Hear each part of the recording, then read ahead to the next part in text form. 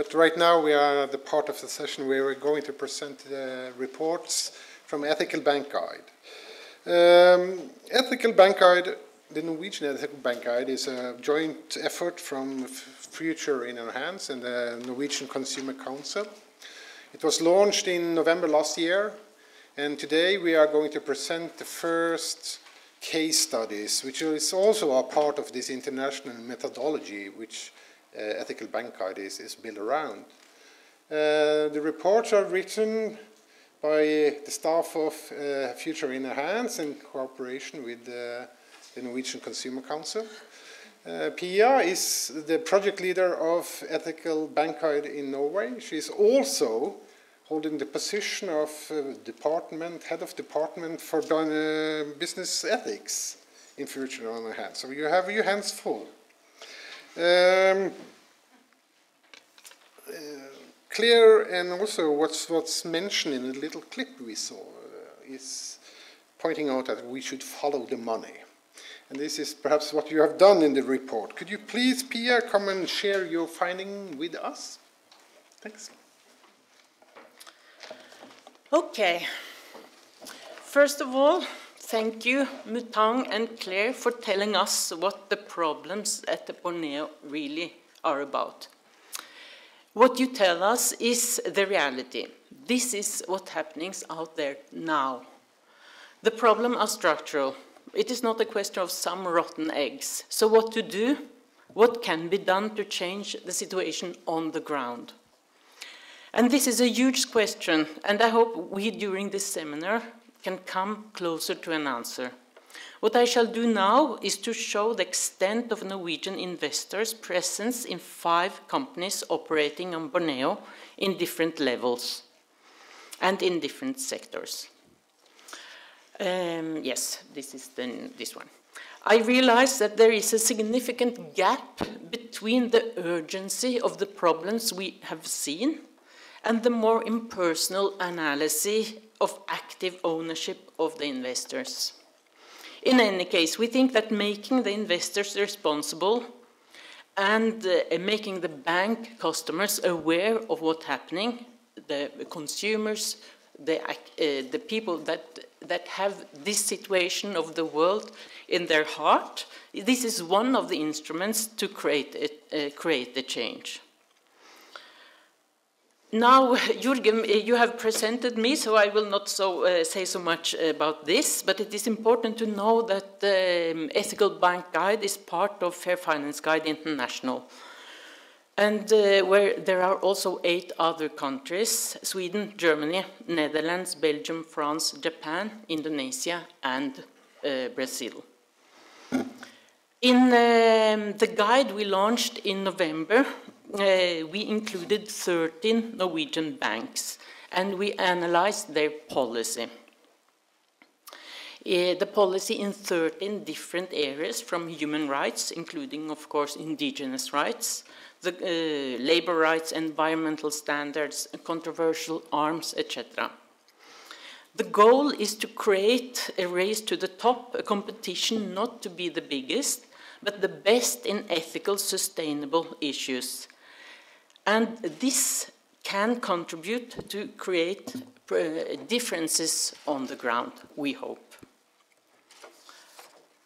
This was the baseline study. I take it with me here because it shows what banks are involved. And I stress again that this is only a question of policy and the implementation policy. As you can see, the results vary from the little ethical bank Kultura at the top, with Storebrand surprisingly close and KLP at a good position. And then you have Swedbank, Handelsbanken, Nordea, DNB, Danske Bank, surprisingly low, and to all the local banks, the Sparebankene, which have not yet understood their responsibility towards the investment that they put forward to their customers. You can go into the website and read all about this. Now I will go on.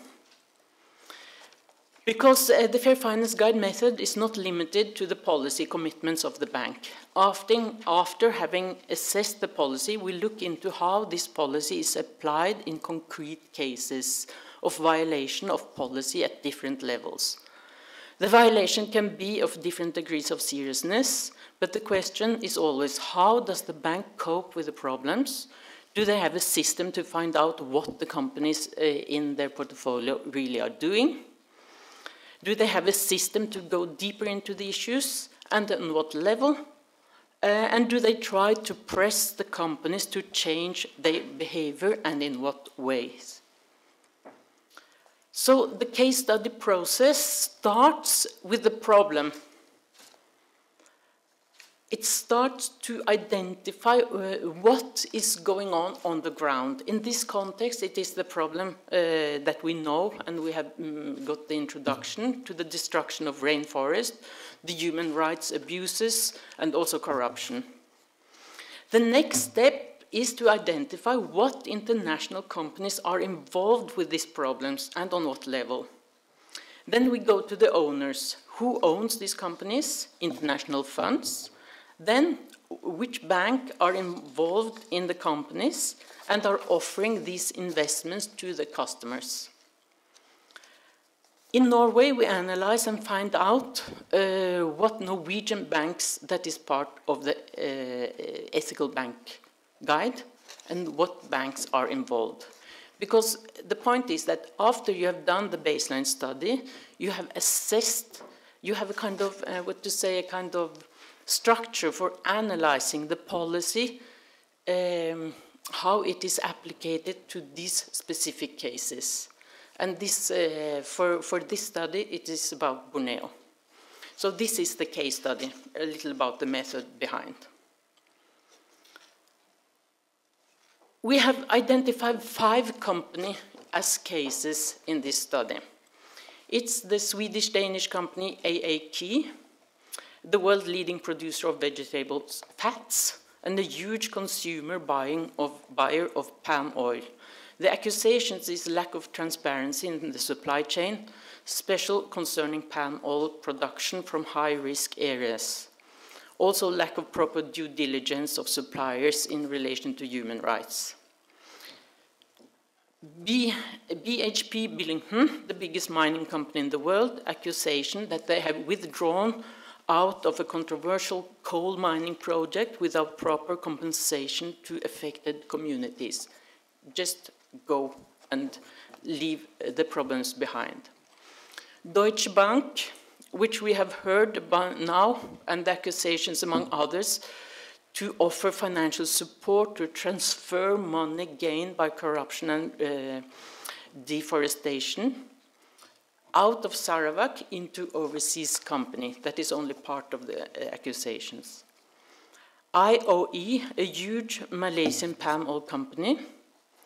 Accusation there is that the production of palm oil on indigenous land, forcing the people to be reallocated without a proper free prior informed consultations. And we have also, in the Norwegian case study, we have also taken with us Wilmar, which is also one of the largest oil palm plantation owners in Malaysia and Indonesia. Here it's a question of course, serious environmental issues, but also labor right abuses in many of its palm oil production sites.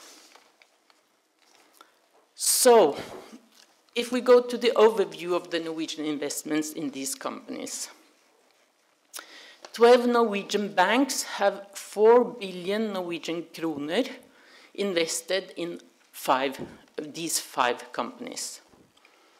We have found these investments in 125 different funds which they distribute to their customers. It is not so that you can go into a bank and see, oh, how much do you have in this company? It is a huge process also of research to find out the connection. These figures are based on analysis of the most recent content of the fund available. These holdings are changing for financial reasons. So when they change, you will have new figures. And we will also take the oil fund. They are in 3 of 5 companies, and it is 16 billion kroner. That is 4 times more than all the banks together in the 5 companies. And altogether it is 20 billion, and you see that it is a huge, huge amount of money. I'm sorry, I didn't translate these figures to dollar. But it's much. So, yeah. Okay. We have done two reports, also one report on the oil fund, and I think this is a good moment after you have seen this to talk a little more about it. Because here you can see, is it possible to see? Yeah. The gray parts is where the bank is not invested. And you can see it is also a huge difference of how much every bank, and if every bank is in every 5 of them, or only in 1 or 2.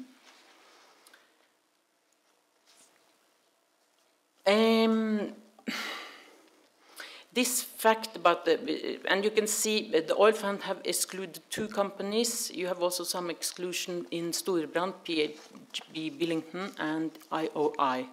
For the rest, the reason why they are not present is more purely financial decisions of who makes the fund.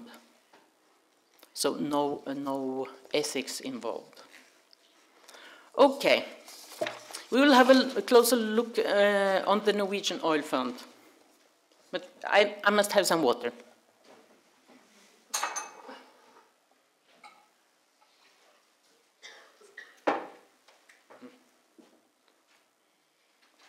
Okay. As you know, it is one of the largest sovereign wealth funds. I like to see it was the largest, but then you have Valuta and so on, and now it is number 3, I think. But it is, yesterday it was 7,866 billion. It's quite a sum. This oil fund is invested in 3 companies in this case study. It is Deutsche Bank, BHB Billington, and AAK, which is fallen out here. The oil fund was invested in IOI and Wilmar. In the period 2011 to 2015, the fund divested from 29 palm oil companies because of lack of sustainability in the sector. But they keep the names of the companies secret and do not tell the reason for divestment on company level. We can suppose that these 2 companies are among these companies that have been excluded because they are no longer in the portfolio and it is not reintegrated. But we don't know it, so they will never say, yes, they have been excluded. Because it is 2 ways to exclude companies in the oil fund. It is one which is open. It is based on the Ethical Council's recommendation, and then it is the Norwegian bank, before it was the Ministry of Finance, now it is the bank, that decides. But when it is decided, the names of the company are public. The reason for the exclusion is also public. So the publication of the recommendation is done also if the Norwegian bank says, no, we will keep it. So you have a huge effect internationally and nationally on this huge and very profound analysis of these companies. But then you have the other way, which I would call the secret way of excluding companies. Because the bank does sector analysis and decides to do risk-based divestment. This general analysis is public, but not the application on the specific company. So the names of the company are not public. That is why we don't find the names of the palm oil companies public. And the specific reason for exclude this company is also not public. And this we find extremely, well, we don't find it a good practice. And we think that they have something to learn from the best banks. The oil fund makes public, because, you know, the oil fund is it has developed, and the oil fund has been subject to a huge interest of the public opinion in Norway. So we have been working now for, I mean, since 1999, when the first portfolio came, we have been working to change it. So if it now seems good in some places, it is because it has had an extremely attention towards itself, and also because of the parliament, which is deciding the guiding lines. So once a year, the oil fund makes public the portfolio. The list of the blacklisted companies recommended by the Ethical Council are also public. Also, the whole reason for the exclusion. And also the votes on the general meetings are public. But we think that the oil fund must be open in these two directions. First of all, it must be open with the risk-based divestment, the names of the companies, and the reason for exclusion. It must also be open with their active ownership with companies. Today, this is behind a total secret wall. They are saying it will destroy their relationship and their dialogue with the companies, and they cannot say anything. So it is shot, nothing. So if we go into, we have gone into the oil fund and these 5 companies on Borneo. What do we know? We don't know anything else than the amount of the investment and the sector analysis. We have not found any relevant information in the votes in the General Assembly, which can say that it relates to the Borneo. We have sent the same 25 questions to the oil fund as to the banks, without getting any more information than written in their annual report. If they use their active ownership or not with these companies is not possible to know. It's a secret. And it's a very easy way to do ownership, because no one can control that you're doing anything. And the case study.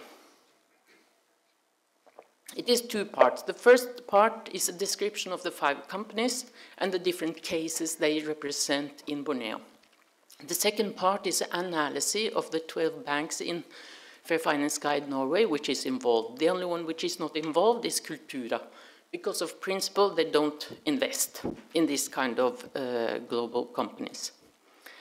The analysis is based on the answers from the banks on a questionnaire.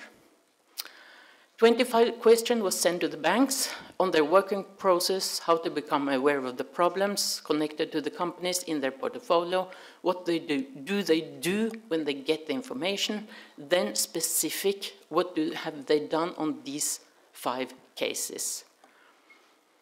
This gives us a first general description of how the banks are acting and under what circumstances they take action. When I say it is the first general description. That is why I say it is, because it is our first case study.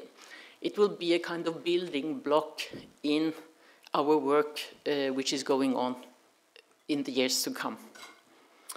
So not before having more case studies and more details gathered over time, we will, if necessary, give points to the banks and try to rank their work in practice. This they have done in Fair Finance Guide Sweden. We have not done it here in Norway. But we can classify the banks roughly in 3 groups, still then with significant differences within each group, but still. Yes, here. We have 3 categories, which we call now active. It is very relative when we say active. Then we have the one that have done a little, and then we have the group that disclaim responsibility. By the active banks, we have Storebrand and KLP, and then we find also Swedbank and DNB.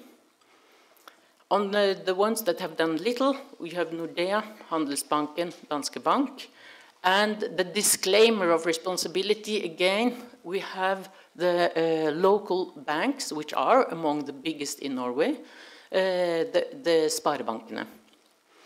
All of these have access to information and to but they differ a lot how they use the information.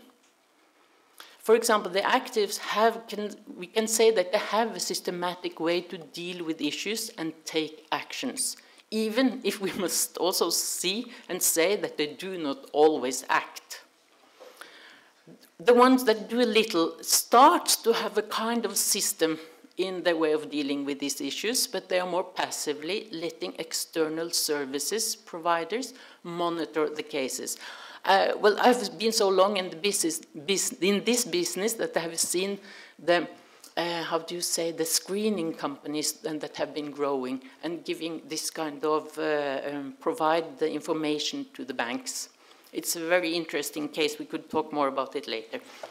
And then you have this disclaiming responsibility. I think these local banks will say, oh, you are unjust. We follow, some of them following the blacklist of the oil fund. And they also expect the fund manager to comply with guiding lines. So they feel that they have done everything that they can do. But we are pushing them, and we want to show that this is absolutely not enough. When you offer a product to the customers, you have to take responsibility for the content of that product. So, yes, this I didn't remember what I've done. Yes, but this this is very, very, very short.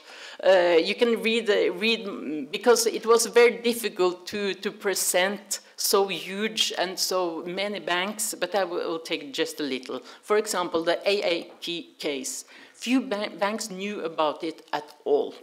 That is the BHP Billington. All the banks knew about the allegation, except one that had already excluded the company due to other reasons. And some banks also participated in a UNPRE-led collective engagement. Deutsche Bank, this is very important and interesting, because 4 banks are aware of allegations but have not acted. One issued one alert 6 years ago, but we can say it is little or no action. So it is something with the banks and other banks. I think that's an issue. They have clearly more focus on the palm oil companies. KLP excluded IOE, but have reintegrated the company. It is still excluded by Storebrand, and it is clearly that these 2 companies, Storebrand and KLP, and maybe also others, are working with the issue in and a little out like this. Most banks is aware of the allegations towards IOE. 2 banks had been on field trip, one in 2000, some few years ago, one in 2011. Many banks have engaged, but mostly through external provider. This external provider of screening, ethical screening, are also, can also be active. Vilmar, 5 banks aware of allegation. 1 have had direct contact with the company. 3 have participated in a collective initiative, and the rest in the report. Yes, I think this would go. Conclusive comments. The banks in general seems to be unwilling or do not capture wrongdoings of other banks. I think this is a new era for the banks to think, because they were thinking that, oh, putting the money into other banks must be a very safe thing to do. No. We have also the BlackRock question, where, for example, the oil fund was investing in all the blacklisted companies, which was in BlackRock, with billions. Okay. The anti-money laundering and anti-corruption system in the banks we're talking now focus more on clients and less on the role played by the banks, as then the Deutsche Bank case shows. The vast majority of the banks rely too much, we think, on external providers of screening, and they have limited ways of fact-checking controversies if the service provider does not raise a red flag, because that is the system, how it functions. So this was not done in the AAK issue. Many of the banks are willing to talk about their dialogue with the companies. Storebrand and KLP publish elements from the dialogue also on their website. So some of the private banks shows now other banks and the oil fund that it is possible to do much more and that openness is possible in this issue. Yes.